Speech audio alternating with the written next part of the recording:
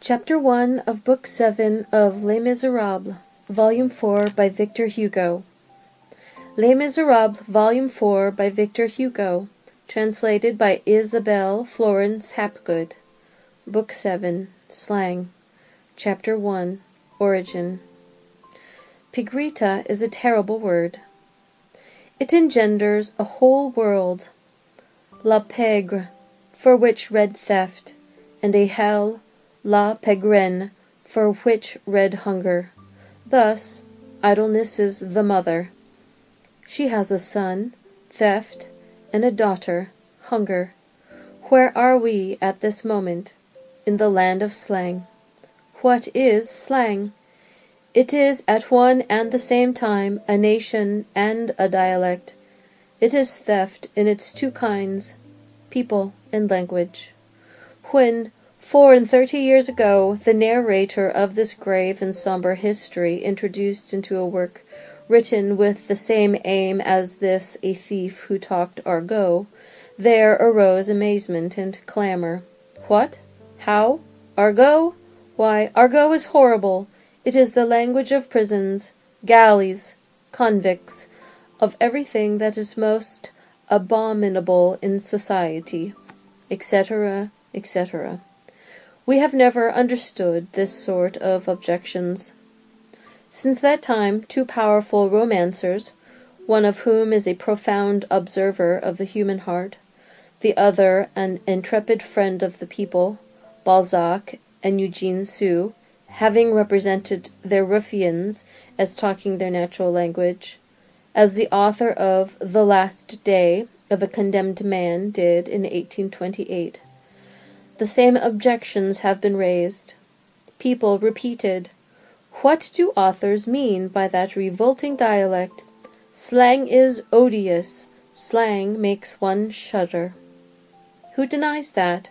Of course it does.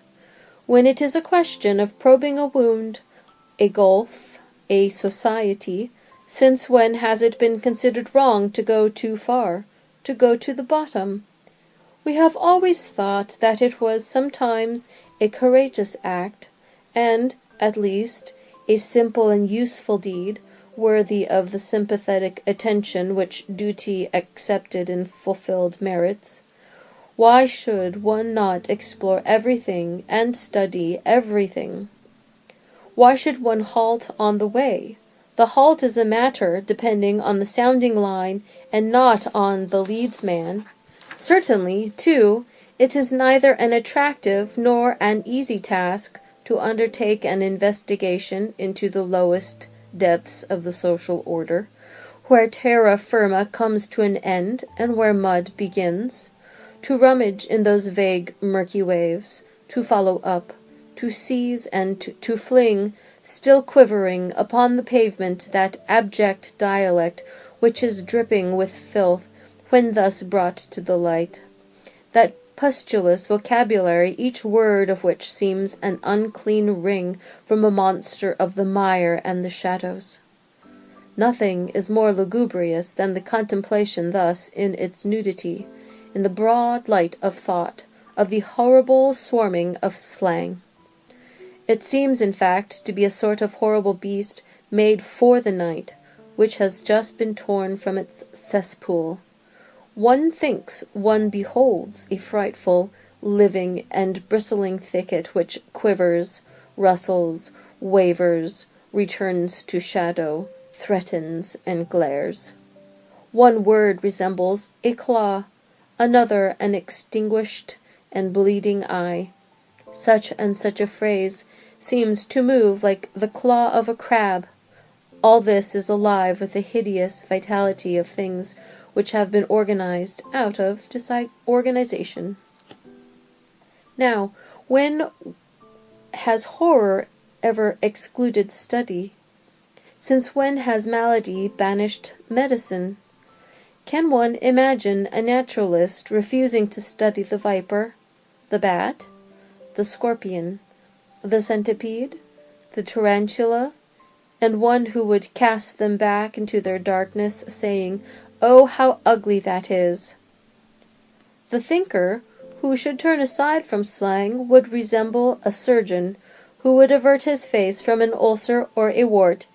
He would be like a philologist refusing to examine a fact in language, a philosopher hesitating to scrutinize a fact in humanity.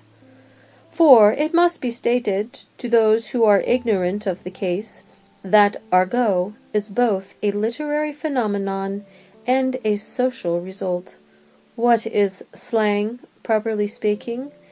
It is the language of wretchedness. We may be stopped. The fact may be put to us in general terms, which is one way of attenuating it. We may be told that all trades, professions, it may be added, all the accidents of the social hierarchy and all forms of intelligence have their own slang. The merchant who says, Montpellier not active, Marseille fine quality. The broker on change who says, assets at end of current month. The gambler who says, tiers et tout, refait de pique. The sheriff of the Norman Isles who says, the holder in fee reverting to his landed estate cannot claim the fruits of that estate during the hereditary seizure of the real estate by the mortgagor. The playwright who says, the piece was hissed. The comedian who says, I've made a hit. The philosopher who says, phenomenal triplicity. The huntsman who says, voici aller, voici fouillon. The phrenologist who says, amativeness, combativeness, secretiveness. The infantry soldier who says, my shooting iron. The cavalryman who says, my turkey cock. The fencing master who says, tierce, carte, break. The printer who says, my shooting stick and galley. All printer, fencing master, cavalry, dragoon, infantry man, phrenologist, huntsman, philosopher, comedian, playwright, sheriff, gambler, stockbroker, and merchant speak slang. The painter who says, my grinder.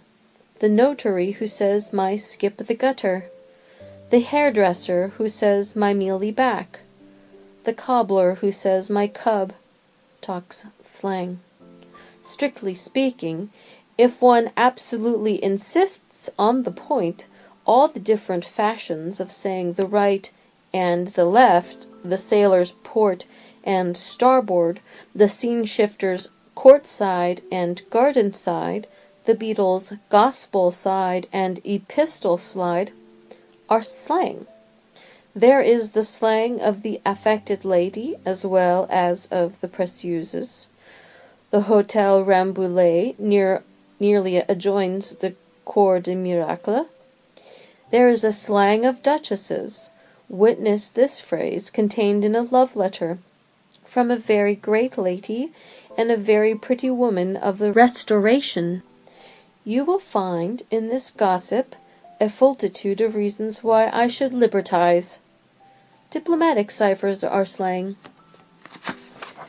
The pontifical chancellery, by using 26 for Rome, Gerzichtendiesel for dispatch, and Abfuxtugurzu to XI for the Due de Modena, speaks slang. The physicians of the Middle Ages who, for carrot, radish, and turnip, said Opopinac perfrosinum, reptitalmus, dracotholicum, angolorum, postmegorum, talked slang. The sugar manufacturer who says loaf, clarified, lumps, bastard, common, burnt, this honest manufacturer talks slang. A certain school of criticism 20 years ago, which used to say, half of the works of Shakespeare consists of plays upon words and puns, talked slang.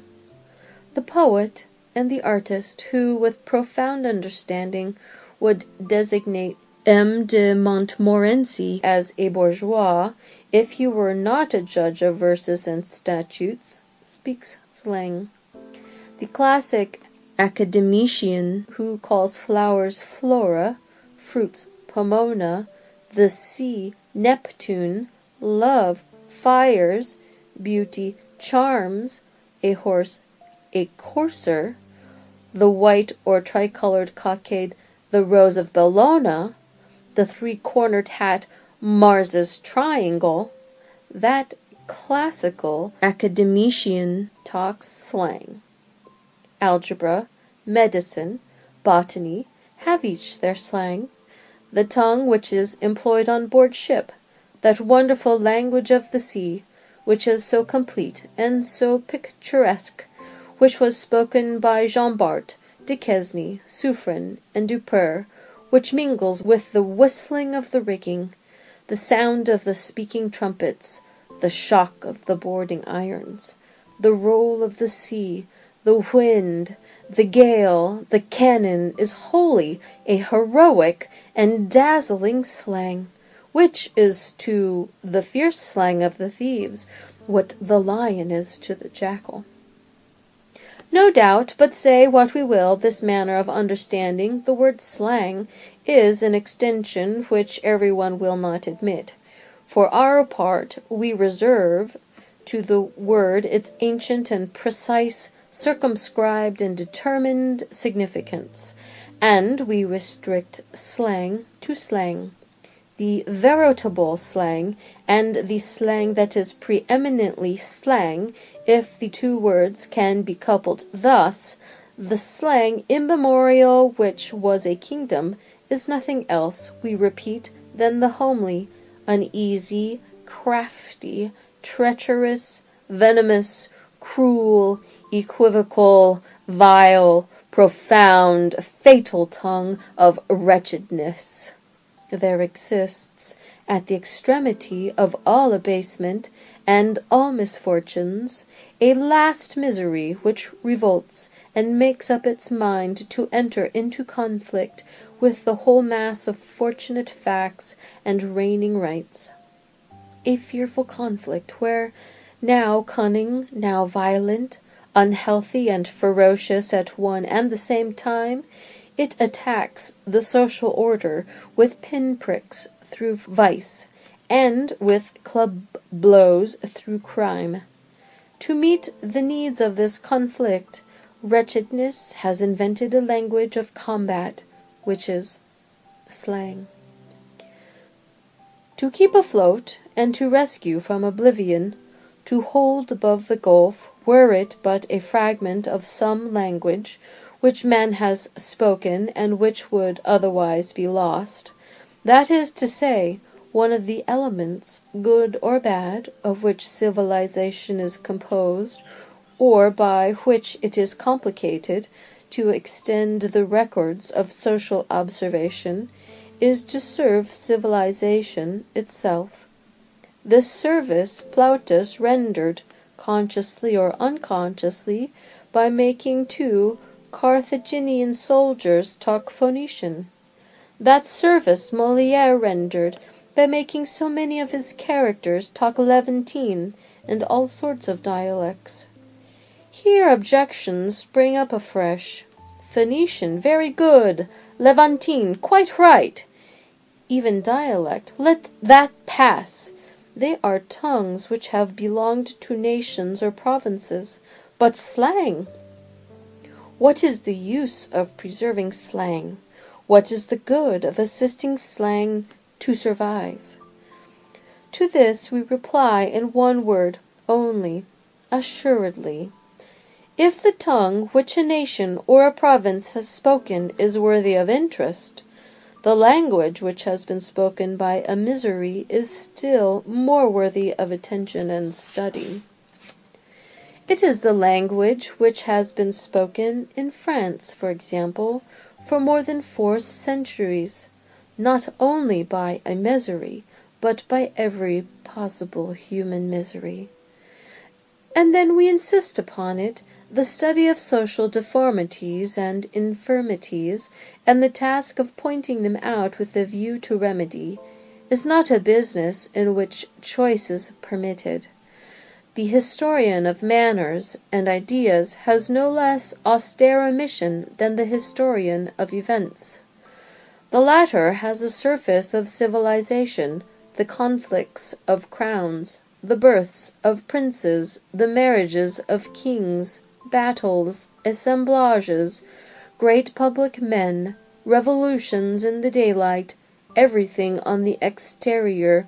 The other historian has the interior, the depths, the people who toil, suffer, wait, the oppressed woman, the agonizing child, the secret war between man and man, obscure ferocities, prejudices, plotted iniquities, the subterranean, the indistinct tremors of multitudes, the die of hunger, the counterblows of the law, the secret evolution of souls, the go barefoot, the bare-armed, the disinherited, the orphans, the unhappy, and the infamous, all the forms which roam through the darkness. He must descend with his heart full of charity and severity at the same time, as a brother and as a judge, to those impenetrable casemates where crawl pell-mell those who bleed and those who deal the blow, those who weep and those who curse, those who fast and those who devour, those who endure evil and those who inflict it. Have these historians of hearts and souls duties at all inferior to the historians of external facts? Does anyone think that Alighieri has any fewer things to say than Machiavelli? Is the underside of civilization any less important than the upper side, merely because it is deeper and more sombre? Do we really know the mountain well when we are not acquainted with the cavern? Let us say, moreover, parenthetically, that from a few words of what precedes a marked separation might be inferred between the two classes of historians, which does not exist in our mind. No one is a good historian of the patent, visible, striking, and public life of peoples, if he is not, at the same time, in a certain measure, the historian of their deep and hidden life, and no one is a good historian of the interior, unless he understands, at need, to be the historian of the exterior also. The history of manners and ideas permeates the history of events, and this is true reciprocally. They constitute two different orders of facts which correspond to each other, which are always interlaced, and which often bring forth results. All the lineaments which Providence traces on the surface of a nation have their parallels, sombre but distinct in their depths, and all convulsions of the depths produce ebullitions on the surface. True history being a mixture of all things, the true historian mingles in everything. Man is not a circle with a single center. He is an ellipse with a double focus. Facts form one of these, and ideas the other. Slang is nothing but a dressing-room where the tongue, having some bad action to perform, disguises itself. There it clothes itself in word masks, in metaphor rags. In this guise it becomes horrible. One finds it difficult to recognize. Is it really the French tongue, the great human tongue? Behold it ready to step upon the stage, and to retort upon crime, and prepared for all the employments of the repertory of evil. It no longer walks, it hobbles, it limps on the crutch of the court of miracles, a crutch metamorphosable into a club. It is called vagrancy. Every sort of spectre its dressers have painted its face. It crawls and rears, the double gait of the reptile. Henceforth it is apt at all roles, and is made suspicious by the counterfeiter, covered with verdigris by the forger, blacked by the soot of the incendiary, and the murderer applies its rouge. When one listens by the side of honest men, at the portals of society, one overhears the dialogues of those who are on the outside. One distinguishes questions and replies. One perceives, without understanding it, a hideous murmur, sounding almost like human accents, but more nearly resembling a howl than an articulate word. It is slang. The words are misshapen and stamped with an indescribable and fantastic bestiality. One thinks one hears hydras talking. It is unintelligible in the dark. It gnashes and whispers, completing the gloom with mystery. It is black in misfortune. It is blacker still in crime. These two blacknesses, amalgamated, compose slang. Obscurity in the atmosphere, obscurity in acts, obscurity in voices, terrible toad-like tongue, which goes and comes, leaps, crawls, slobbers, and stirs about in monstrous wise in that immense grey fog composed of rain and night, of hunger, of vice, of falsehood, of injustice, of nudity, of suffocation, and of winter, the high noonday of the miserable. Let us have compassion on the chastised. Alas, who are we ourselves? Who am I who now address you? Who are you who are now listening to me? And are you very sure that we have done nothing before we were born? The earth is not devoid of resemblance to a jail. Who knows whether man is not a recaptured offender against divine justice? Look closely at life. It is so made that everywhere we feel the sense of punishment. Are you what is called a happy man? Well, you are sad every day. Each day has its own great grief or its little care. Yesterday you were trembling for a health that is dear to you. Today you fear for your own. Tomorrow it will be anxiety about money. The day after tomorrow the diatribe of a slanderer. The day after that the misfortune of some friend. Then the prevailing weather. Then something that has been broken or lost. Then a pleasure with which your conscience and your vertebral column reproach you. Again, the course of public affairs. This without reckoning in the pains of the heart, and so it goes on. One cloud is dispelled, another forms. There is hardly one day out of 100 which is wholly joyous and sunny, and you belong to that small class who are happy? As for the rest of mankind, stagnating night rests upon them. Thoughtful minds make but little use of the phrase, the fortunate and the unfortunate. In this world, evidently the vestibule of another, there are no fortunate. The real human division is this, the luminous and the shady. To diminish the number of the shady, to augment the number of the luminous, that is the object. That is why we cry education, science. To teach reading means to light the fire. Every syllable spelled out sparkles. However, he who says light does not necessarily say joy. People suffer in the light. Excess burns. The flame is the enemy of the wing. To burn without ceasing to fly. Therein lies the marvel of genius. When you shall have learned to know and to love, you will still suffer. The day is born in tears. The luminous weep, if only over those in darkness. End of Book 7, Chapter 1. Chapter 2 of Book 7 of Les Misérables, Volume 4, by Victor Hugo. Les Misérables, Volume 4, by Victor Hugo.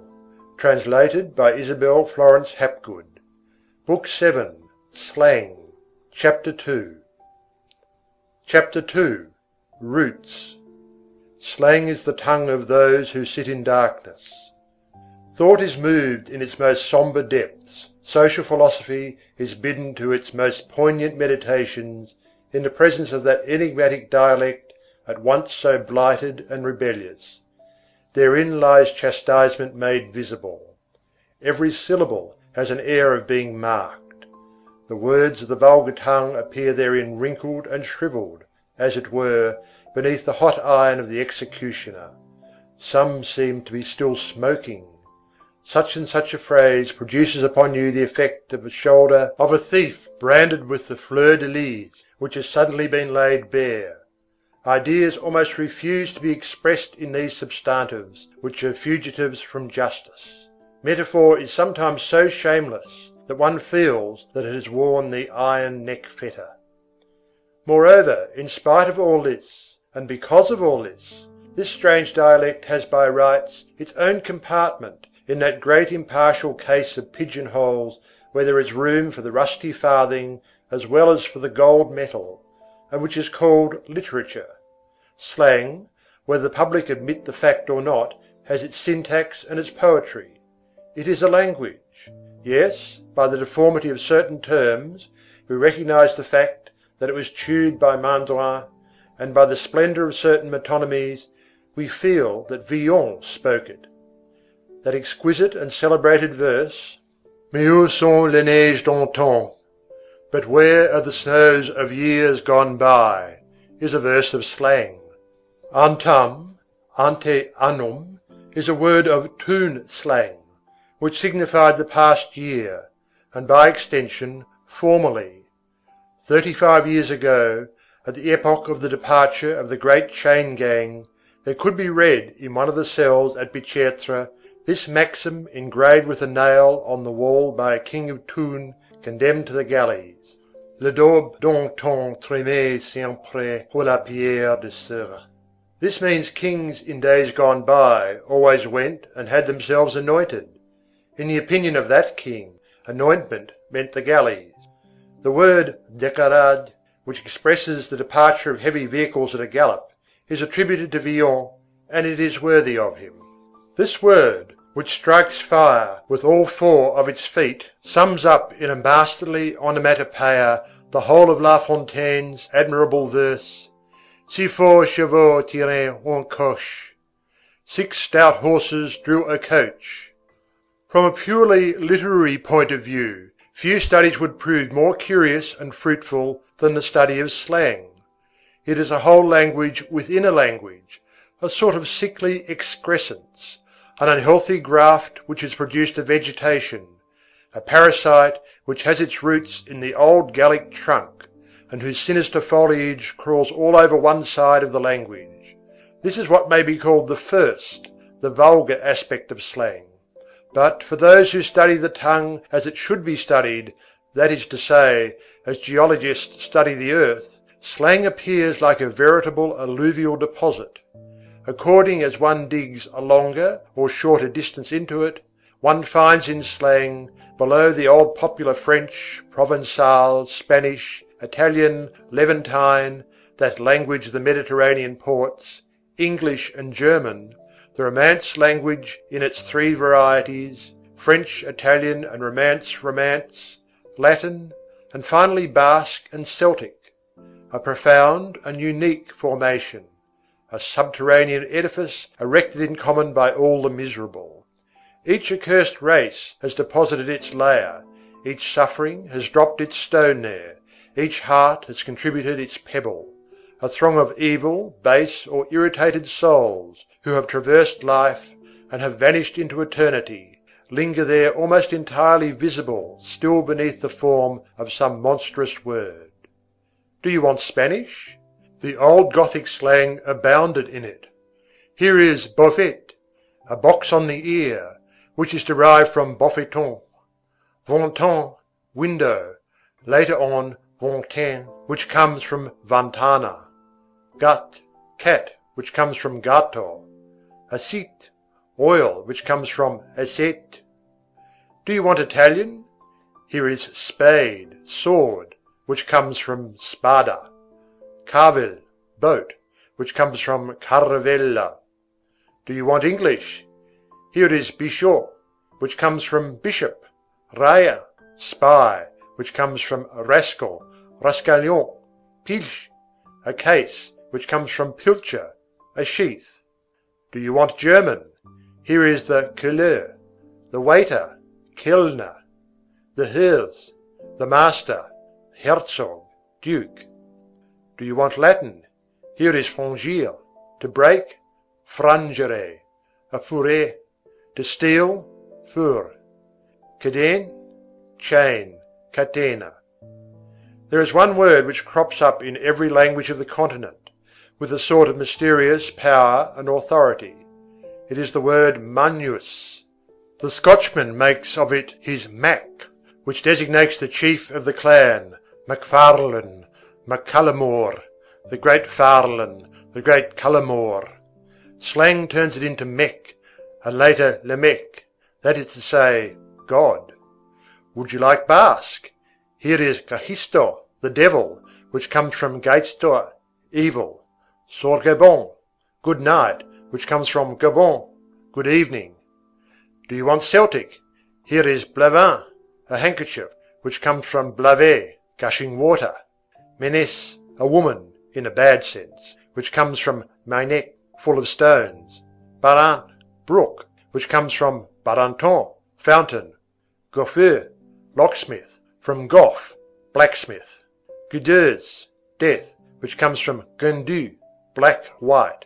Finally, would you like history? Slang calls crowns le maltese, a souvenir of the coin in circulation on the galleys of Malta. In addition to the philological origins just indicated, slang possesses other and still more natural roots, which spring, so to speak, from the mind of man itself. In the first place, the direct creation of words. Therein lies the mystery of tongues. To paint with words, which contains figures one knows not how or why, is a primitive foundation of all human languages, what may be called their granite. Slang abounds in words of this description, immediate words, words created instantaneously, no one knows either where or by whom, without etymology, without analogies, without derivatives, solitary, barbarous, sometimes hideous words, which at times possess a singular power of expression and which live. The executioner, le tôle; the forest, le sabri; fear, flight, tough; the lackey, le larbin; the mineral, the prefect, the minister, pharos; the devil, le rabouin. Nothing is stranger than these words which both mask and reveal. Some, le rabouin, for example, are at the same time grotesque and terrible, and produce on you the effect of a cyclopean grimace. In the second place, metaphor. The peculiarity of a language which is desirous of saying all, yet concealing all, is that it is rich in figures. Metaphor is an enigma, wherein the thief who is plotting a stroke, the prisoner who is arranging an escape take refuge. No idiom is more metaphorical than slang.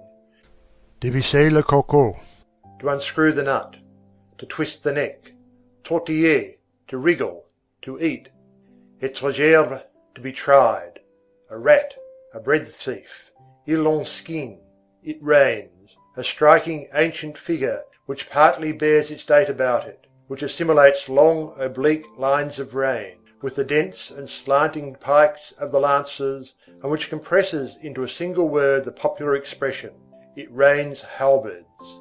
Sometimes, in proportion as slang progresses from the first epoch to the second, words pass from the primitive and savage sense to the metaphorical sense.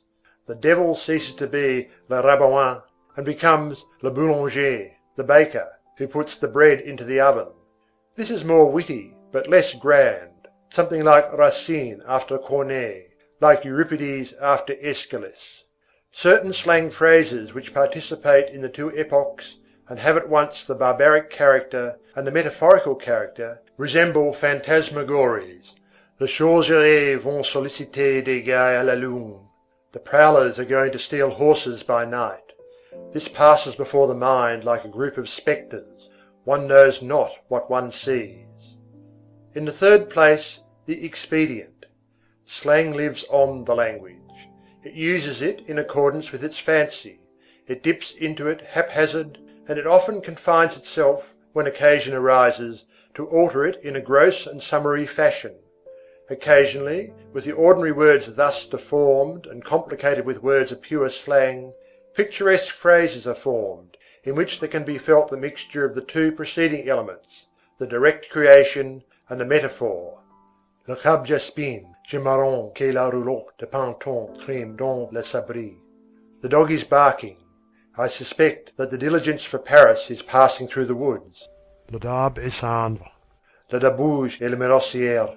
Le fait est votif. The bourgeois is stupid. The bourgeoisie is cunning. The daughter is pretty. Generally, to throw listeners off the track, slang confines itself to adding to all the words of the language without distinction an ignoble tail, a termination in ire, org, yerg, or in ush. Thus, vos yerg travaille bon org sisi gumouche. Do you think that leg of mutton good? A phrase addressed by Cartouche to a turnkey in order to find out whether the sum offered for his escape suited him. The termination in mar has been added recently. Slang, being the dialect of corruption, quickly becomes corrupted itself. Besides this, as it is always seeking concealment, as soon as it feels that it is understood, it changes its form.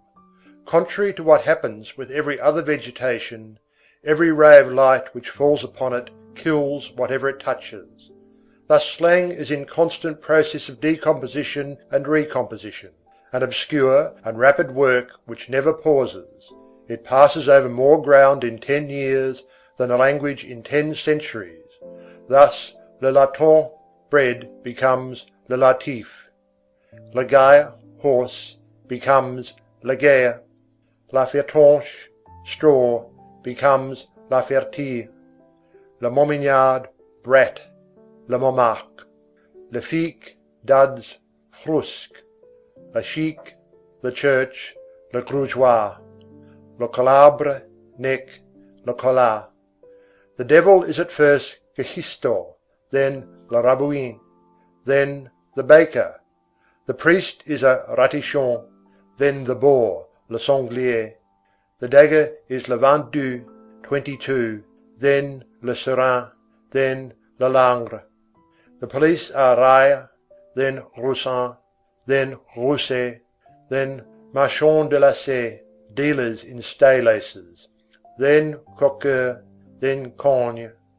The executioner is le tôle, then charlot, l'atigeur, then le becquillard. In the 17th century, to fight was to give each other snuff. In the 19th, it is to chew each other's throats.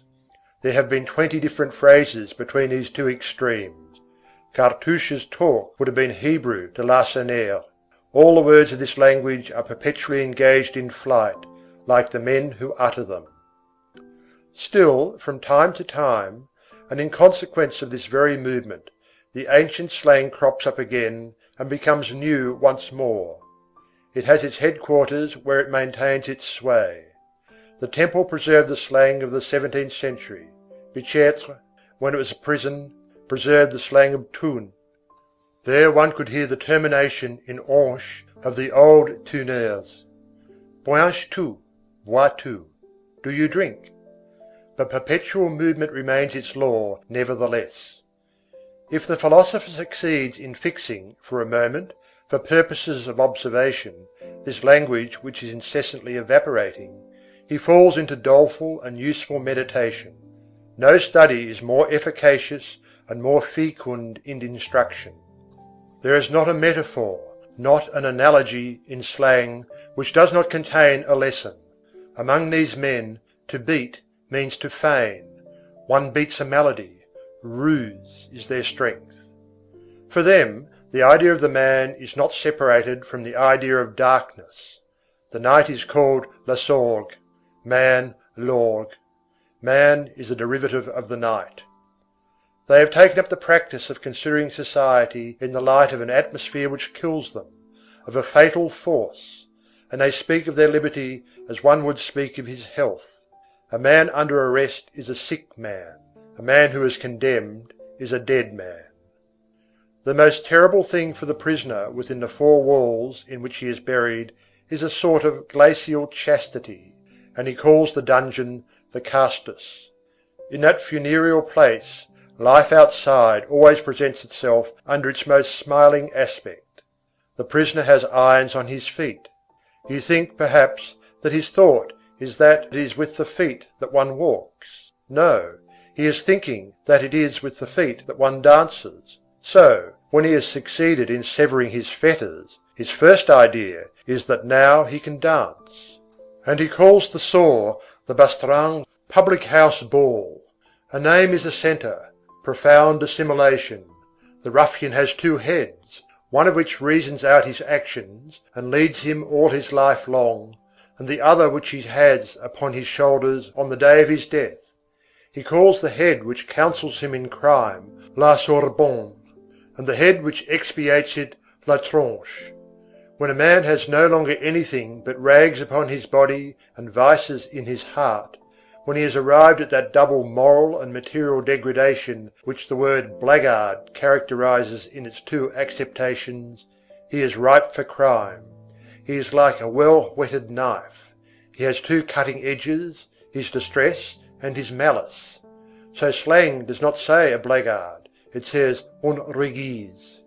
What are the galleys? A brazier of damnation, a hell.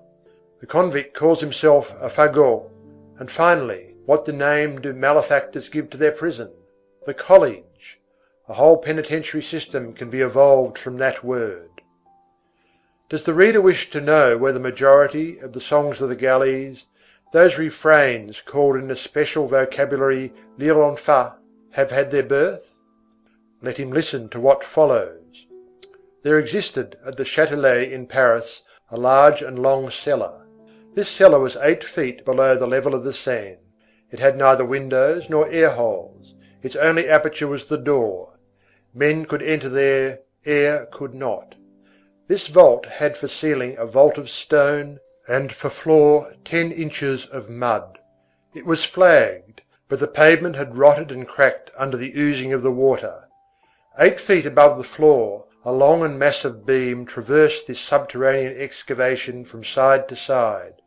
From this beam hung, at short distances apart, chains 3 feet long, and at the end of these chains there were rings for the neck. In this vault, men who had been condemned to the galleys were incarcerated until the day of their departure for Toulon. They were thrust under this beam, where each one found his fetters swinging in the darkness and waiting for him. The chains, those pendant arms, and the necklets, those open hands, caught the unhappy wretches by the throat. They were riveted and left there. As the chain was too short, they could not lie down. They remained motionless in that cavern, in that night, beneath that beam, almost hanging, forced to unheard of efforts to reach their bread, jug, or their vault overhead, mud even to mid-leg, filth flowing to their very calves, broken asunder with fatigue, with thighs and knees giving way, clinging fast to the chain with their hands in order to obtain some rest, unable to sleep except when standing erect, and awakened every moment by the strangling of the collar. Some woke no more. In order to eat, they pushed the bread, which was flung to them in the mud, along their leg with their heel until it reached their hand. How long did they remain thus? 1 month? 2 months? 6 months sometimes. One stayed a year. It was the antechamber of the galleys. Men were put there for stealing a hair from the king. In this sepulchre hell, what did they do? What man can do in a sepulchre? They went through the agonies of death. And what can man do in hell? They sang. For song lingers where there is no longer any hope. In the waters of Malta, when a galley was approaching, the song could be heard before the sound of the oars. Poor Survincent, the poacher, who had gone through the prison cellar of the Châtelet, said, "It was the rhymes that kept me up." Uselessness of poetry. What is the good of rhyme? It is in this cellar that nearly all the slang songs had their birth. It is from the dungeon of the Grand Châtelet of Paris that comes the melancholy refrain of the Montgomery galley. Timalumison, Timalumison. The majority of these, Ici cahier le théâtre du petit Dardon. Here is the theatre of the little archer, Cupid. Do what you will, you cannot annihilate that eternal relic in the heart of man, love. In this world of dismal deeds, people keep their secrets. The secret is the thing above all others. The secret, in the eyes of these wretches, is unity, which serves as a base of union. To betray a secret is to tear from each member of this fierce community something of his own personality. To inform against, in the energetic slang dialect, is called to eat the bit, as though each informer drew to himself a little of the substance of all and nourished himself on a bit of each one's flesh. What does it signify to receive a box on the ear? Commonplace metaphor replies, it is to see 36 candles. Here slang intervenes and takes it up. Candle, camoufle. Thereupon the ordinary tongue gives camoufler as the synonym for souffler. Thus, by a sort of infiltration from below upwards, with the aid of metaphor, that incalculable trajectory slang mounts from the cavern to the academy, and Poulet, saying, "I light my camoufle," causes Voltaire to write, "L'Olivier la Beaumelle deserves 100 camouflets." Researches in slang mean discoveries at every step. Study and investigation of this strange idiom lead to the mysterious point of intersection of regular society with society which is accursed. The thief also has his food for cannon, stealable matter, you, I, whoever passes by, le peintre, Pan, everybody. Slang is language turned convict. That the thinking principle of man be thrust down ever so low, that it can be dragged and pinioned there by obscure tyrannies of fatality, that it can be bound by no one knows what fetters in that abyss, is sufficient to cause consternation. Oh, poor thought of miserable wretches! Alas, will no one come to the succour of the human soul in that darkness? Is it her destiny there to await for ever the mind, the liberator, the immense rider of Pegasi and hippogriffs, the combatant of heroes of the dawn who shall descend from the azure between two wings, the radiant night of the future? Will she for ever summon in vain to her assistance the lance of light of the ideal? Is she condemned to hear the fearful approach of evil through the density of the gulf, and to catch glimpses, nearer and nearer at hand, beneath the hideous water of that dragon's head, that maw streaked with foam, and that writhing undulation of claws, swellings, and rings? Must it remain there, without a gleam of light, without hope, given over to that terrible approach, vaguely scented out by the monster, shuddering, dishevelled, wringing its arms, for ever chained to the rock of night, a sombre Andromeda white and naked amid the shadows. End of Book 7, Chapter 2. Chapters 3 and 4 of Book 7 of Les Misérables, Volume 4, by Victor Hugo. Les Misérables, Volume 4, by Victor Hugo. Translated by Isabel Florence Hapgood. Book 7, Slang, Chapters 3 and 4. Chapter 3. Slang which weeps and slang which laughs. As the reader perceives, slang in its entirety, slang of 400 years ago, like the slang of today, is permeated with that sombre, symbolical spirit which gives to all words a mien which is now mournful, now menacing. One feels in it the wild and ancient sadness of those vagrants of the court of miracles, who played at cards with packs of their own, some of which have come down to us. The 8 of clubs, for instance, represented a huge tree bearing 8 enormous trefoil leaves, a sort of fantastic personification of the forest. At the foot of this tree a fire was burning, over which 3 hares were roasting a huntsman on a spit, and behind him, on another fire, hung a steaming pot, whence emerged the head of a dog. Nothing can be more melancholy than these reprisals in painting, by a pack of cards, in the presence of steaks for the roasting of smugglers, and of the cauldron for the boiling of counterfeiters. The diverse forms assumed by thought in the realm of slang, even song, even raillery, even menace, all partook of this powerless and dejected character.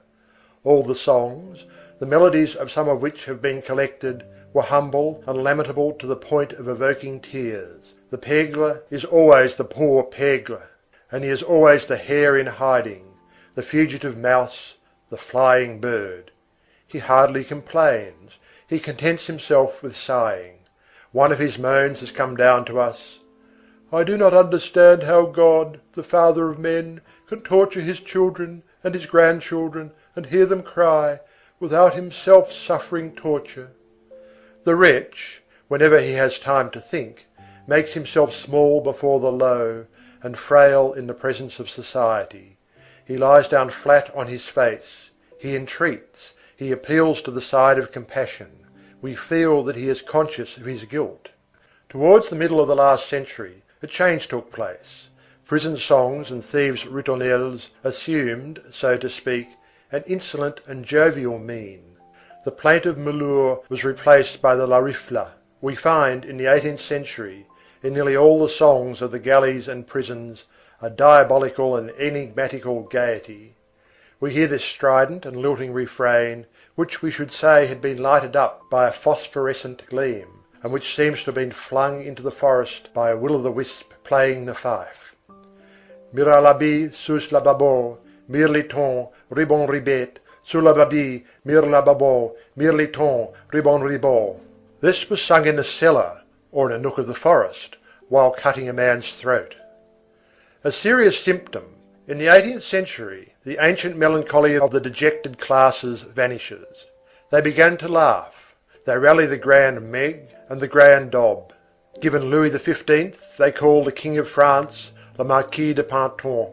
And behold, they are almost gay. A sort of gleam proceeds from these miserable wretches, as though their consciences were not heavy within them any more. These lamentable tribes of darkness have no longer merely the desperate audacity of actions, they possess the heedless audacity of mind. A sign that they are losing the sense of their criminality, and that they feel, even among thinkers and dreamers, some indefinable support which the latter themselves know not of. A sign that theft and pillage are beginning to filter into doctrines and sophisms in such a way as to lose somewhat of their ugliness, while communicating much of it to sophisms and doctrines. A sign, in short, of some outbreak which is prodigious and near, unless some diversion shall arise. Let us pause a moment. Whom are we accusing here? Is it the 18th century? Is it philosophy? Certainly not. The work of the 18th century is healthy and good and wholesome. The encyclopedists, Diderot at their head, the physiocrats, Turgot at their head, the philosophers, Voltaire at their head, the utopians, Rousseau at their head. These are 4 sacred legions. Humanity's immense advance towards the light is due to them. They are the 4 vanguards of the human race, marching towards the 4 cardinal points of progress. Diderot towards the beautiful, Turgot towards the useful, Voltaire towards the true, Rousseau towards the just. But by the side of and above the philosophers there were the sophists, a venomous vegetation mingled with a healthy growth, hemlock in the virgin forest. While the executioner was burning the great books of the liberators of the century on the grand staircase of the courthouse, writers now forgotten were publishing, with the king's sanction, no one knows what strangely disorganizing writings, which were eagerly read by the unfortunate. Some of these publications, odd to say, which were patronized by a prince, are to be found in the secret library. These facts, significant but unknown, were imperceptible on the surface. Sometimes, in the very obscurity of a fact lurks its danger.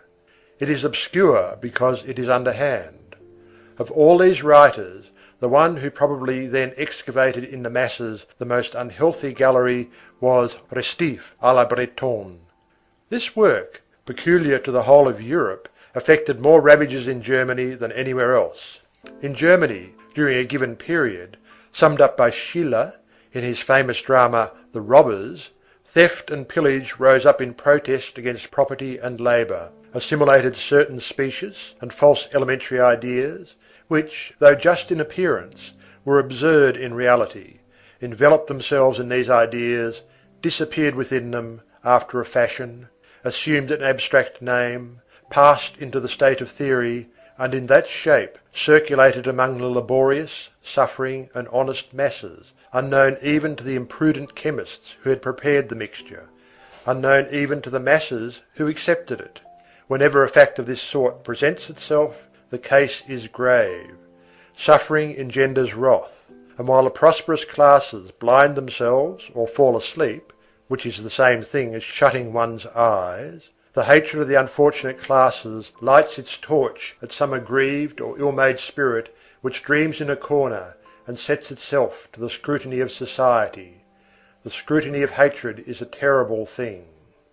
Hence, if the ill fortune of the times so wills it, those fearful commotions, which were formerly called jacqueries, beside which purely political agitations are the merest child's play, which are no longer the conflict of the oppressed and the oppressor, but the revolt of discomfort against comfort, then everything crumbles.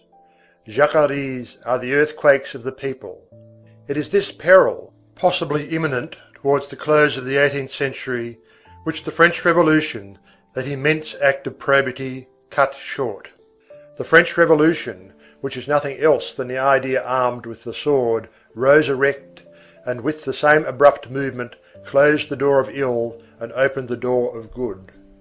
It put a stop to torture, promulgated the truth, expelled miasma, rendered the century healthy, crowned the populace. It may be said of it that it created man a second time, by giving him a second soul, the right. The 19th century has inherited and profited by its work, and today the social catastrophe to which we lately alluded is simply impossible. Blind is he who announces it. Foolish is he who fears it. Revolution is the vaccine of Jacquerie. Thanks to the Revolution, social conditions have changed. Feudal and monarchical maladies no longer run in our blood. There is no more of the Middle Ages in our constitution.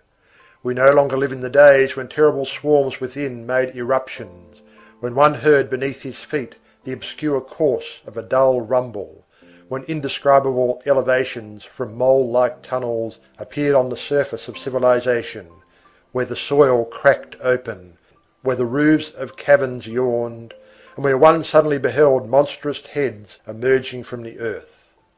The revolutionary sense is a moral sense. The sentiment of right, once developed, develops the sentiment of duty. The law of all is liberty, which ends where the liberty of others begins, according to Robespierre's admirable definition. Since '89, the whole people has been dilating into a sublime individual. There is not a poor man who, possessing his right, has not his ray of sun. The die of hunger feels within him the honesty of France. The dignity of the citizen is an internal armour. He who is free is scrupulous. He who votes reigns. Hence incorruptibility. Hence the miscarriage of unhealthy lusts. Hence eyes heroically lowered before temptations. The revolutionary wholesomeness is such that on a day of deliverance, a 14th of July, a 10th of August, there is no longer any populace. The first cry of the enlightened and increasing throngs is, "Death to thieves!" Progress is an honest man. The ideal and the absolute do not filch pocket handkerchiefs. By whom were the wagons containing the wealth of the Tuileries escorted in 1848? By the rag pickers of the Faubourg Saint-Antoine. Rags mounted guard over the treasure. Virtue rendered these tatterdemalions resplendent. In those wagons in chests, hardly closed, and some even half open, amid 100 dazzling caskets, was that ancient crown of France, studded with diamonds, surmounted by the carbuncle of royalty, by the regent diamond, which was worth 30 millions. Barefooted, they guarded that crown. Hence no more Jacquerie. I regret it for the sake of the skilful. The old fear has produced its last effects in that quarter, and henceforth it can no longer be employed in politics. The principal spring of the red spectre is broken. Everyone knows it now. The scarecrow scares no longer. The birds take liberty with the mannikin, foul creatures alight upon it, the bourgeois laugh at it. Chapter 4. The two duties, to watch and to hope. This being the case, is all social danger dispelled? Certainly not. There is no Jacquerie. Society may rest assured on that point. Blood will no longer rush to its head. But let society take heed to the manner in which it breathes. Apoplexy is no longer to be feared, but phthisis is there. Social phthisis is called misery. One can perish from being undermined, as well as from being struck by lightning. Let us not weary of repeating, and sympathetic souls must not forget that this is the first of fraternal obligations, and selfish hearts must understand that the first of political necessities consists in thinking first of all of the disinherited and sorrowing throngs, in solacing, airing, enlightening, loving them, and enlarging their horizon to a magnificent extent, in lavishing upon them education in every form, in offering them the example of labour, never the example of idleness, in diminishing the individual burden by enlarging the notion of the universal aim, in setting a limit to poverty without setting a limit to wealth, in creating vast fields of public and popular activity, in having, like Briareus, 100 hands to extend in all directions to the oppressed and the feeble, in employing the collective power for that grand duty of opening workshops for all arms, schools for all aptitudes, and laboratories for all degrees of intelligence, in augmenting salaries, diminishing trouble, balancing what should be and what is, that is to say, in proportioning enjoyment to effort and a glut to need, in a word, in evolving from the social apparatus more light and more comfort for the benefit of those who suffer and to those who are ignorant. And, let us say it, all this is but the beginning. The true question is this: labour cannot be a law without being a right. We will not insist on this point. This is not the proper place for that. If nature calls itself providence, society should call itself foresight. Intellectual and moral growth is no less indispensable than material improvement. To know is a sacrament. To think is the prime necessity. Truth is nourishment as well as grain. A reason which fasts from science and wisdom grows thin. Let us enter equal complaint against stomachs and minds which do not eat. If there is anything more heart-breaking than a body perishing for lack of bread, it is the soul which is dying from hunger for the light. The whole progress tends in the direction of solution. Some day we shall be amazed. As the human race mounts upward, the deep layers emerge naturally from the zone of distress. The obliteration of misery will be accomplished by a simple elevation of level. We should do wrong were we to doubt this blessed consummation. The past is very strong, it is true, at the present moment. It censures. This rejuvenation of a corpse is surprising. Behold, it is walking and advancing. It seems a victor, this dead body is a conqueror. He arrives with his legions, superstitions, with his sword, despotism, with his banner, ignorance. A while ago he won 10 battles. He advances, he threatens, he laughs, he is at our doors. Let us not despair, on our side. Let us sell the field on which Hannibal is encamped. What have we to fear, we who believe? No such thing as a backflow of ideas exists any more than there exists a return of a river on its course. But let those who do not desire a future reflect on this matter. When they say "no" to progress, It is not the future but themselves that they are condemning. They are giving themselves a sad malady. They are inoculating themselves with the past. There is but one way of rejecting tomorrow, and that is to die. Now, no death, that of the body as late as possible, that of the soul never. This is what we desire. Yes, the enigma will utter its word, the sphinx will speak, the problem will be solved. Yes, the people, sketched out by the 18th century, will be finished by the 19th. He who doubts this is an idiot. The future blossoming, the near blossoming forth of universal well-being is a divinely fatal phenomenon. Immense combined propulsions direct human affairs and conduct them within a given time to a logical state, that is to say, to a state of equilibrium, that is to say, to equity. A force composed of earth and heaven results from humanity and governs it. This force is a worker of miracles. Marvellous issues are no more difficult to it than extraordinary vicissitudes. Aided by science, which comes from one man, and by the event, which comes from another, it is not greatly alarmed by these contradictions in the attitude of problems, which seem impossibilities to the vulgar herd.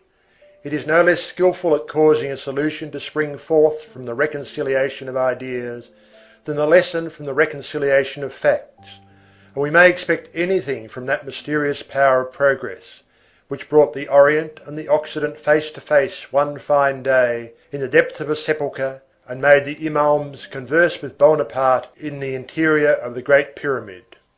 In the meantime, let there be no halt, no hesitation, no pause in the grandiose onward march of minds. Social philosophy consists essentially in science and peace.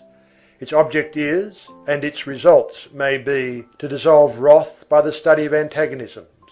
It examines, it scrutinizes, it analyzes. Then it puts together once more, it proceeds by means of reduction, discarding all hatred. More than once, a society has been seen to give way before the wind which is let loose upon mankind. History is full of the shipwrecks of nations and empires, manners, customs, laws, religions, and some fine day that unknown force, the hurricane, passes by and bears them all away. The civilizations of India, of Chaldea, of Persia, of Syria, of Egypt have disappeared one after the other.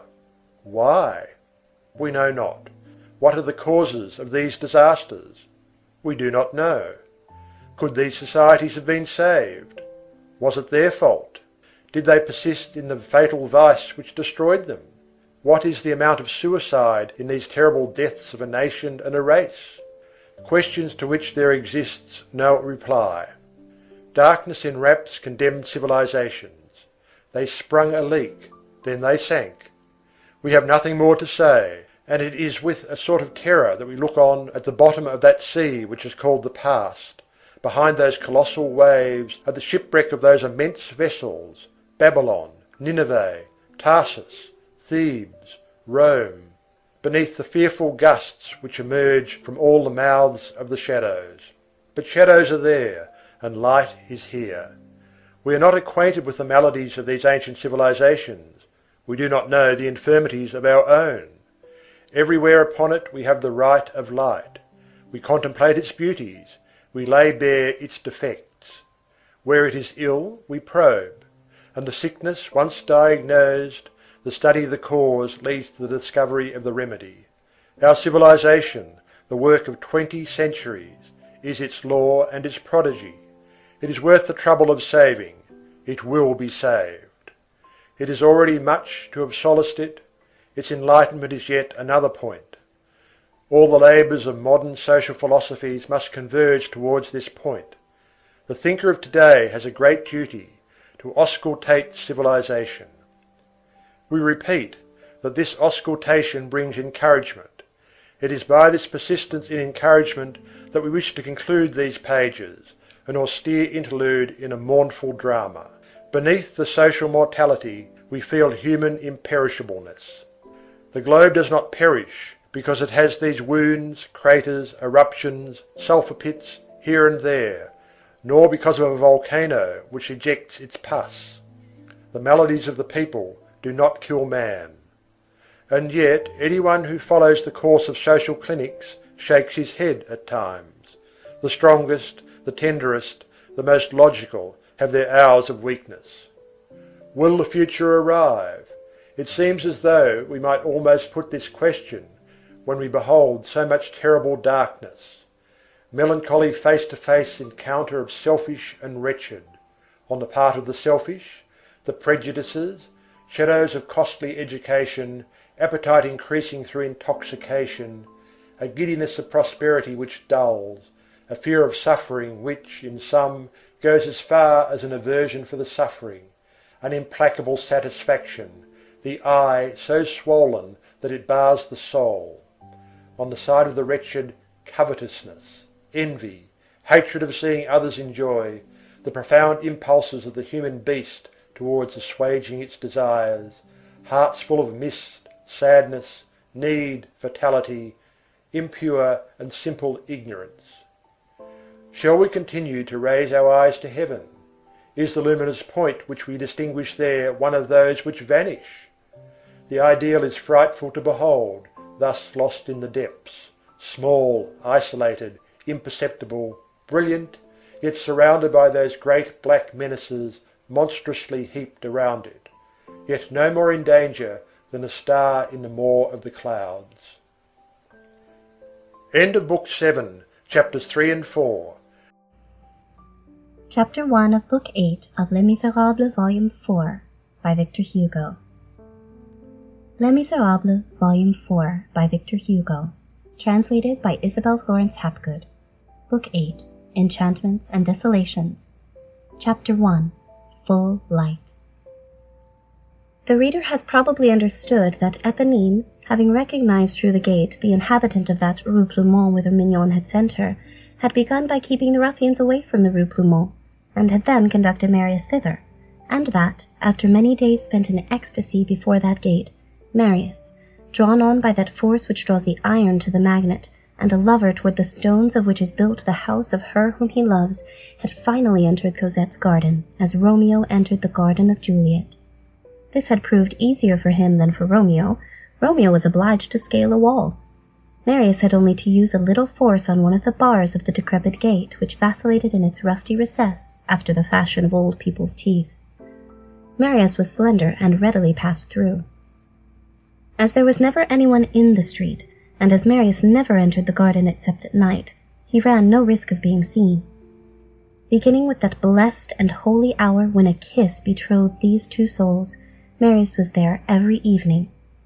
If at that period of her existence Cosette had fallen in love with a man in the least unscrupulous or debauched, she would have been lost, for there are generous natures which yield themselves, and Cosette was one of them. One of woman's magnanimities is to yield. Love, at the height where it is absolute, is complicated with some indescribably celestial blindness of modesty. But what dangers you run, O noble souls! How often you give the heart and we take the body! Your heart remains with you. You gaze upon it in the gloom with a shudder. Love has no middle course.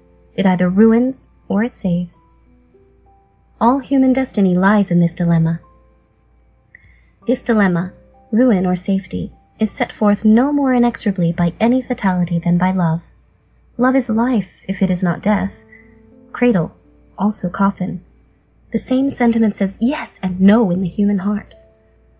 Of all the things that God has made, the human heart is the one which sheds the most light, alas, and the most darkness. God willed that Cosette's love should encounter one of the loves which save. Throughout the whole of the month of May of that year 1832, there were there, in every night, in that poor neglected garden, beneath that thicket which grew thicker and more fragrant day by day, two beings composed of all chastity, all innocence, overflowing with all the felicity of heaven, nearer to the archangels than to mankind, pure, honest, intoxicated, radiant, who shone for each other amid the shadows. It seemed to Cosette that Marius had a crown, and to Marius that Cosette had a nimbus. They touched each other, they gazed at each other, they clasped each other's hands, they pressed close to each other, but there was a distance which they did not pass. Not that they respected it. They did not know of its existence. Marius was conscious of a barrier, Cosette's innocence, and Cosette of a support, Marius's loyalty. The first kiss had also been the last. Marius, since that time, had not gone further than to touch Cosette's hand, or her kerchief, or a lock of hair with his lips. For him, Cosette was a perfume and not a woman. He inhaled her. She refused nothing, and he asked nothing. Cosette was happy, and Marius was satisfied. They lived in this ecstatic state, which can be described as the dazzling of one soul by another soul. It was the ineffable first embrace of two maiden souls in the ideal, two swans meeting on the Jungfrau. At that hour of love, an hour when voluptuousness is absolutely mute, beneath the omnipotence of ecstasy, Marius, the pure and seraphic Marius, would rather have gone to a woman of the town than have raised Cosette's robe to the height of her ankle. Once, in the moonlight, Cosette stooped to pick up something on the ground. Her bodice fell apart and permitted a glimpse of the beginning of her throat. Marius turned away his eyes. What took place between these two beings? Nothing. They adored each other. At night, when they were there, that garden seemed a living and sacred spot. All flowers unfolded around them and sent them incense, and they opened their souls and scattered them over the flowers. The wanton and vigorous vegetation quivered, full of strength and intoxication around these two innocents, and they uttered words of love which set the trees to trembling. What words were these? Breaths, nothing more. These breaths sufficed to trouble and to touch all nature round about. Magic power, which we should find it difficult to understand were we to read in a book these conversations which are made to be borne away and dispersed like smoke wreaths by the breeze beneath the leaves.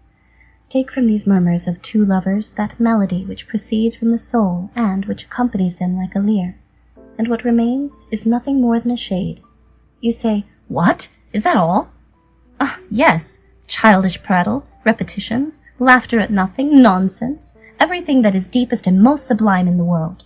The only things which are worth the trouble of saying and hearing. The man who has never heard, the man who has never uttered these absurdities, these sultry remarks, is an imbecile and a malicious fellow. Cosette said to Marius, "Dost thou know?" In all this, and athwart this celestial maidenliness, and without either of them being able to say how it had come about, they had begun to call each other thou. "Dost thou know? My name is Euphrasie." "Euphrasie?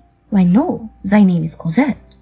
"Oh, Cosette is a very ugly name that was given to me when I was a little thing.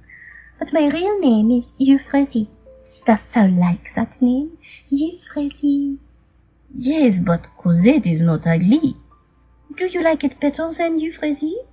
"Why, yes." "Then I like it better too. Truly it is pretty, Cosette. Call me Cosette." And the smile that she added made of this dialogue an idyll worthy of the grove situated in heaven. On another occasion, she gazed intently at him and exclaimed, "Monsieur, you are handsome. You are good-looking, you are witty, you're not at all stupid. You are much more learned than I am. But I bid you defiance with this word. I love you." And Marius, in the very heavens, thought he heard a strain sung by a star. Or she bestowed on him this gentle tap because he coughed, and she said to him, "Don't cough, sir. I will not have people cough in my domain without my permission. It is very naughty to cough and disturb me. I want you to be well because, in the first place, if you are not well, I should be very unhappy. What should I do then?" And this was simply divine.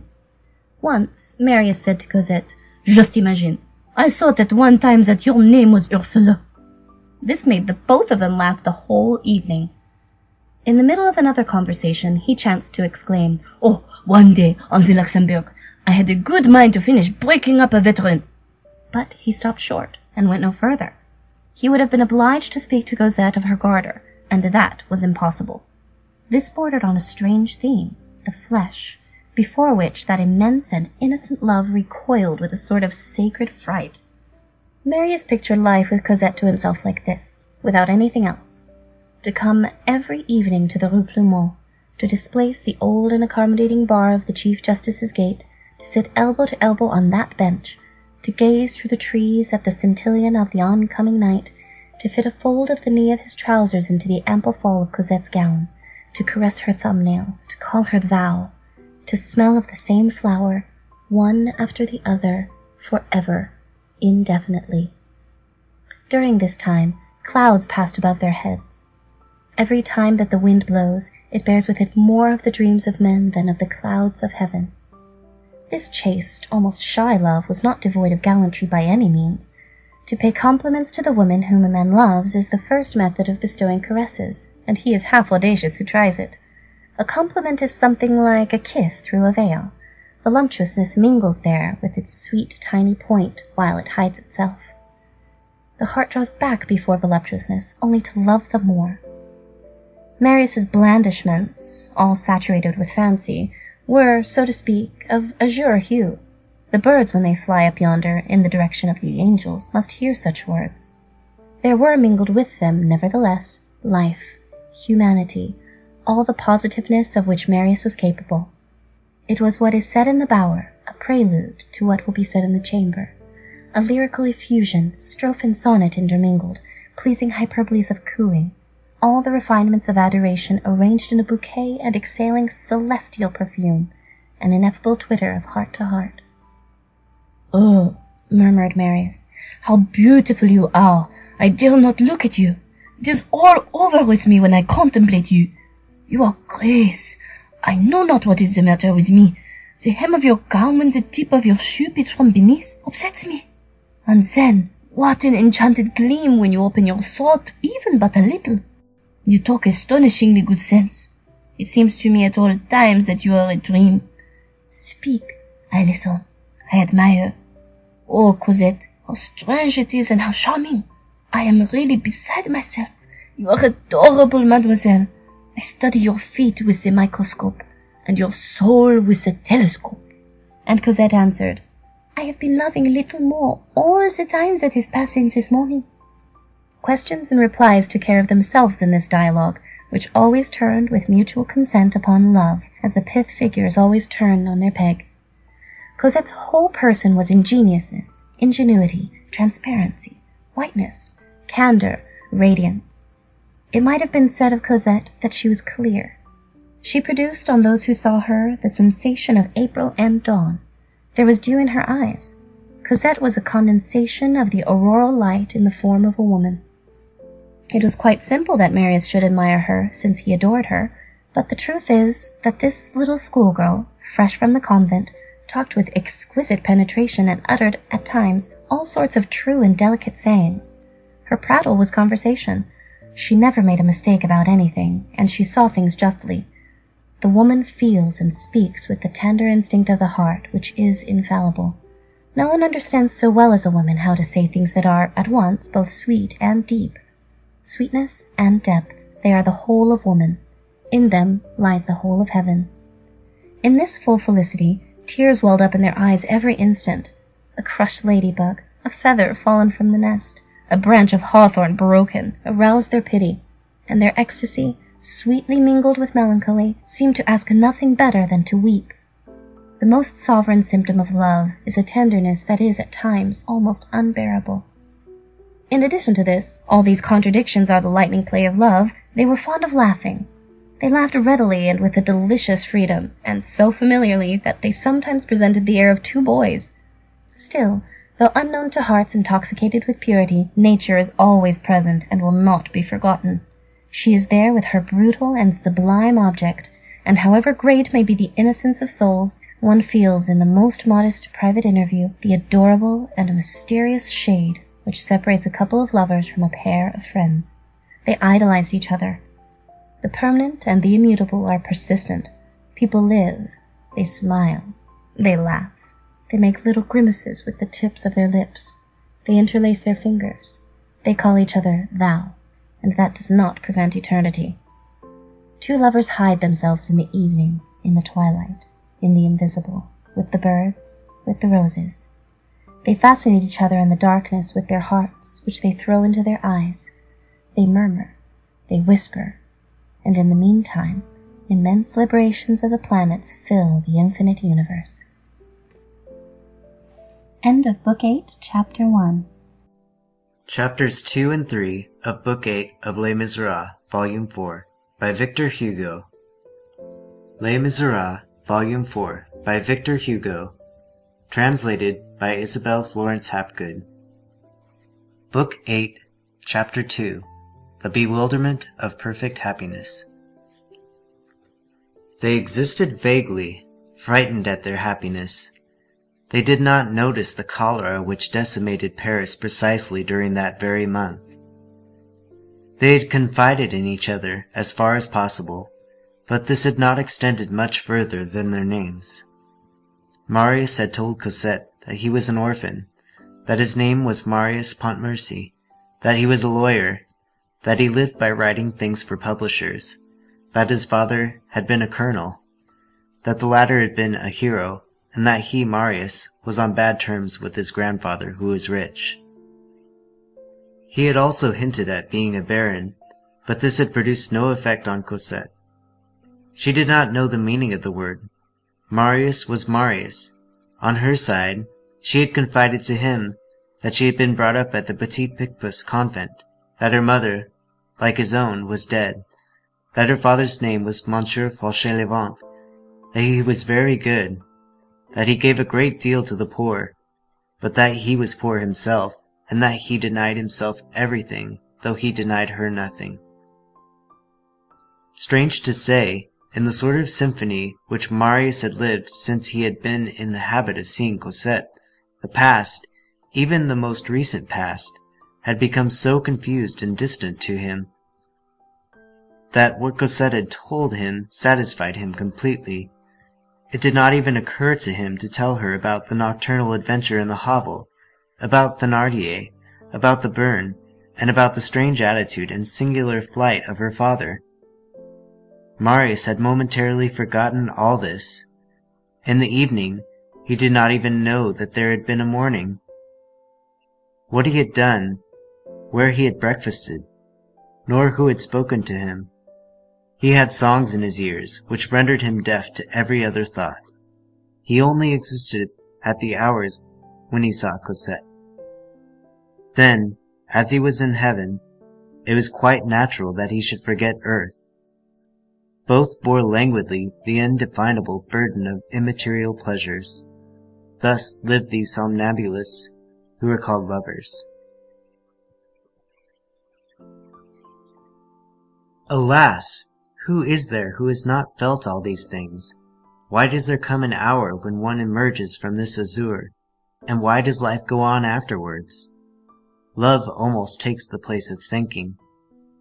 Love is an ardent forgetfulness of all the rest.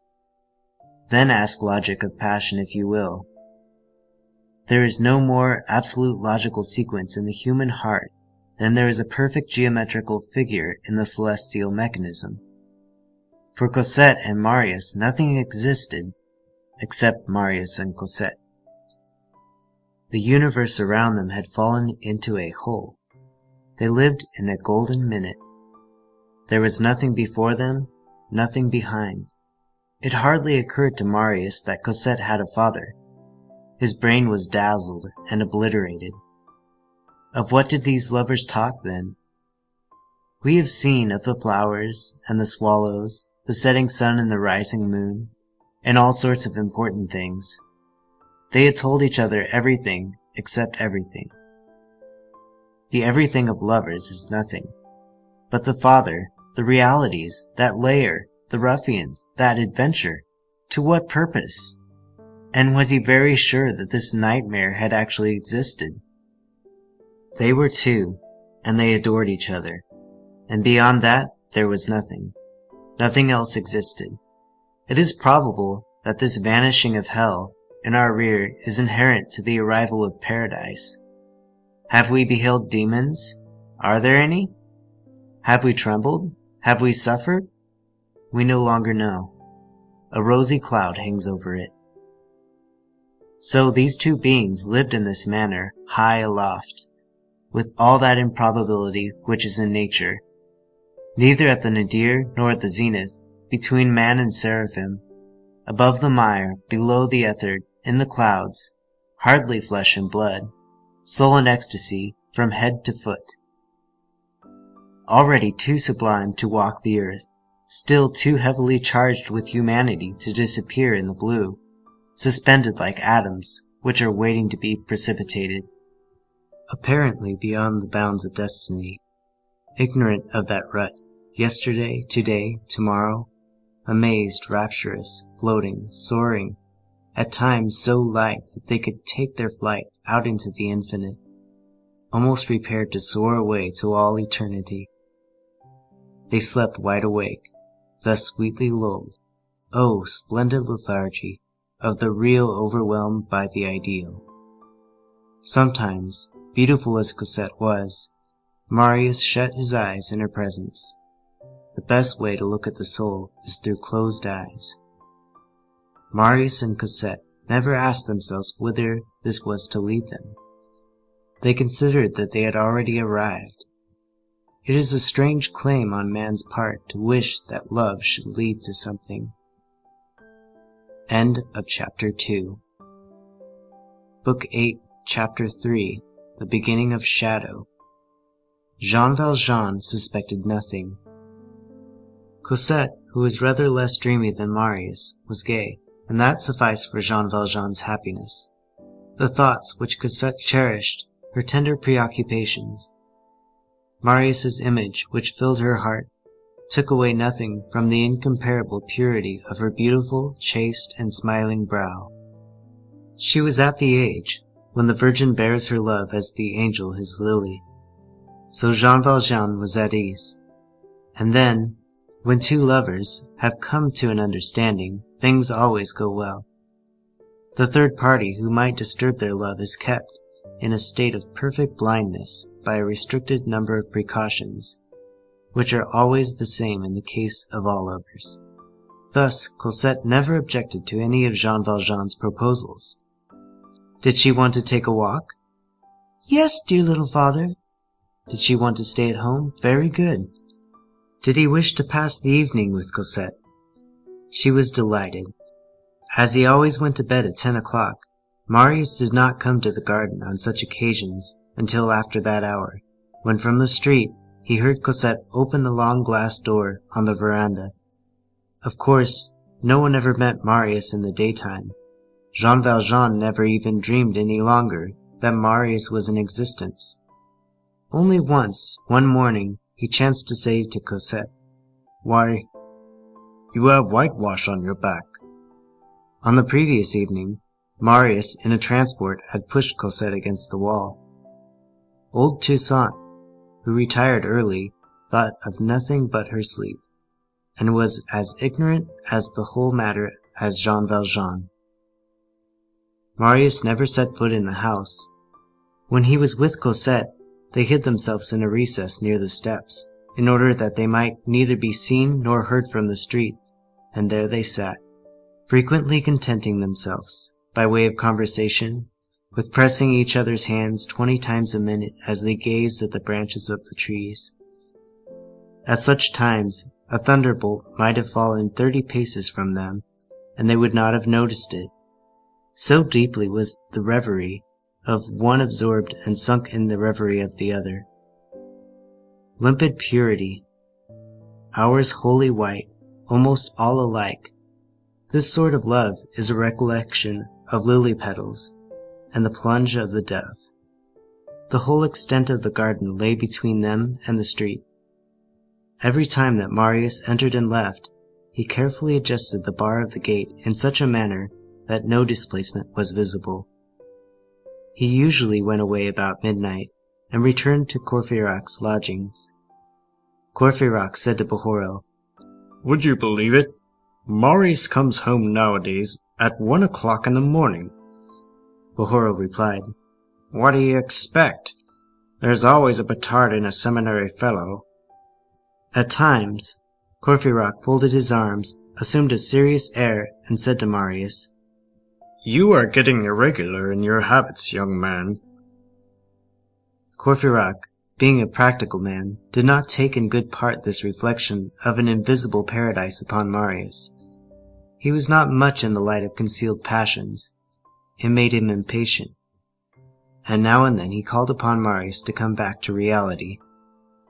One morning he threw him this admonition, My dear fellow, you produce upon me the effect of being located in the moon. The realm of dreams, the province of illusions, capital, soap bubble. Come, be a good boy. What's her name? But nothing could induce Marius to talk. They might have torn out his nails before one of the two sacred syllables of which that ineffable name, Cosette, was composed. True love is as luminous as the dawn and as silent as the tomb. Only Courfeyrac saw this change in Marius, that his taciturnity was of the beaming order. During this sweet month of May, Marius and Cosette learned to know these immense delights, to dispute and to say you for thou, simply that they might say thou the better afterwards, to talk at great length with very minute details of persons in whom they took not the slightest interest in the world.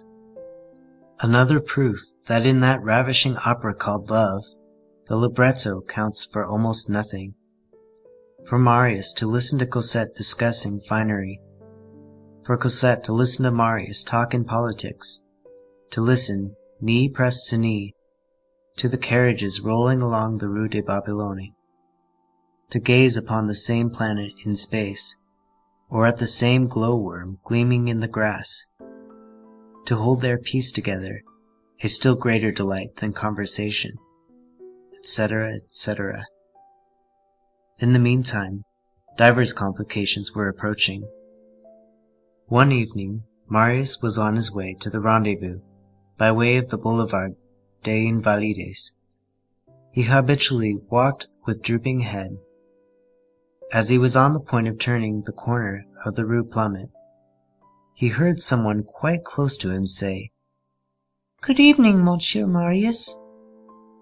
He raised his head and recognized Éponine. This produced a singular effect upon him. He had not thought of that girl a single time since the day when she had conducted him to the Rue Plumet. He had not seen her again, and she had gone completely out of his mind. He had no reasons for anything but gratitude towards her. He owed her his happiness, and yet it was embarrassing to him to meet her. It is an error to think that passion, when it is pure and happy, leads man to a state of perfection. It simply leads him, as we have noted, to a state of oblivion. In this situation, man forgets to be bad, but he also forgets to be good. Gratitude, duty, matters essential and important to be remembered, vanish. At any other time, Marius would have behaved quite differently to Éponine. Absorbed in Cosette, he had not even clearly put it to himself that this Éponine was named Éponine Thénardier, and that she bore the name inscribed in his father's will, that name for which, but a few months before, he would have so ardently sacrificed himself. We show Marius as he was. His father himself was fading out of his soul to some extent, under the splendor of his love. He replied with some embarrassment, "Ah, so it's you, Éponine? Why do you call me you? Have I done anything to you?" "No," he answered. Certainly he had nothing against her, far from it. Only he felt that he could not do otherwise, now that he used thou for Cosette, than say you to Éponine. As he remained silent, she exclaimed, "Say!" Then she paused. It seemed as though words failed that creature formerly so heedless and so bold. She tried to smile and could not. Then she resumed, "Well?" Then she paused again, and remained with downcast eyes. "Good evening, Mr. Marius," said she suddenly and abruptly, and away she went. End of Book 8, Chapters 2 and 3.